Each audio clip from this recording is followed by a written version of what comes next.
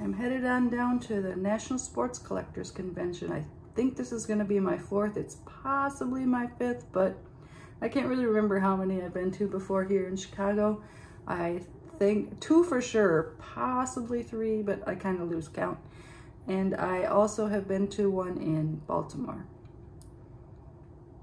The National is really fun, even though in the past years I haven't really bought very much, because you really see a lot of cool old stuff like memorabilia, old cards that you just don't see anywhere else. So I'm looking forward to seeing all that. And I probably will pick up a few things. I'm looking to add to my 1971 set. I'm kind of slowly building that. I buy a handful of cards here and there. I'll probably also keep my eye out for Twins and Marlins, parallels, or maybe some low dollar autos. And I'm always keeping my eye out for Rod Carew or Harmon Killebrew, Tony Oliva stuff.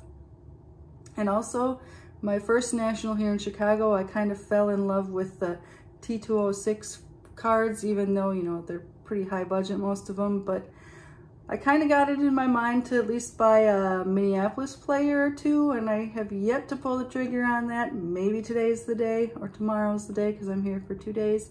We'll see if that happens. They're so pretty, they're so colorful, which really draws me to them, but I'm also, I don't know, I'm a little leery of that old vintage stuff. I'm kind of afraid of getting ripped off, that sort of thing, but I'm not looking at super expensive ones, so, why not just pull the trigger and buy one? I might do that. So, looking forward to a fun couple of days here, probably catch up with a few friends, and see what else happens. Let's go.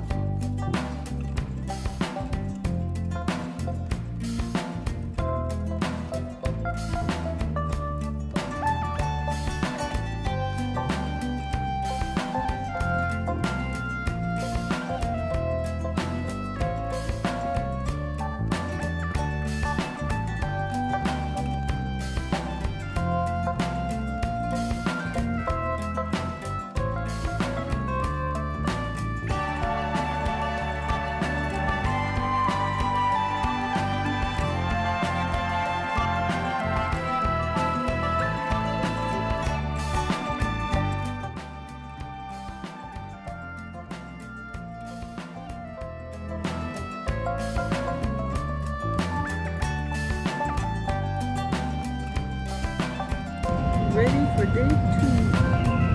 Let's buy some stuff today.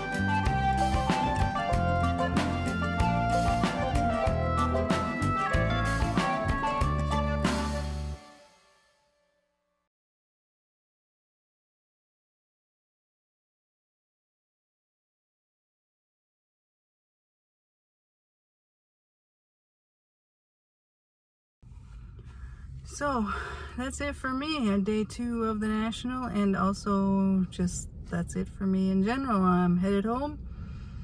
I don't think I spent less than $30 on cards. There's a lot of stuff to see, but nothing that I really needed. and not a lot that I was looking for that I didn't really see. Once I get home, I will probably film a little recap and show you what I did get, but for now, we will see you next time. All right, I'm back home and I'm just gonna share what I picked up. It wasn't much. The very first place I stopped in, the very first day, I picked up one of the special national packs that Tops did, and I found Max Meyer, and that was pretty cool. Hope he's gonna be former Gopher and Marlin, obviously. And this was actually all I bought on Friday. I did not buy anything else. Saturday, I found this Astudillo negative at Phil Hughes' booth, and I was just going through his $5 cards and thought, and you know, this just popped out and I just had to have it. Yeah, Phil's booth was very popular. Lots of people there. It was hard to take. I mean, he had a few boxes of stuff and a bunch of cards that were graded, and I mean, they weren't all his. They were like his people that were helping him. It was their cards too. But yeah, it was fun looking through his boxes, and I got this Astudillo and then this Mitch Garver.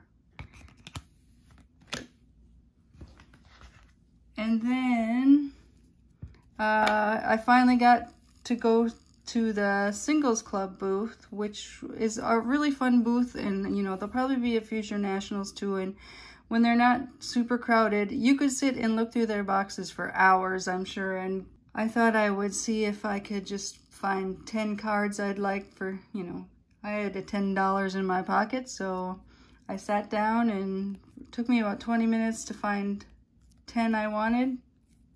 I had some Royce Lewis, a Brent Rooker, Brusdar Graterol. I wish the Twins still had him. Another Royce Lewis, Jazz Chisholm, Jesus Sanchez, a Nick Gordon, another Royce Lewis, a Brad Hand rookie. I have some other Brad Hand rookies, but I don't think I had a blue, so that was pretty cool to find. And then just a Nick Gordon Bowman. And then the only vintage thing I got was this guy. And I had seen it earlier and they wanted $15 for it, and it was a big booth, so and there was only 2 people working it, and so I decided to walk away and come back later. And then I had looked at, you know, eBay in the meantime and realized $15 was way too high for that.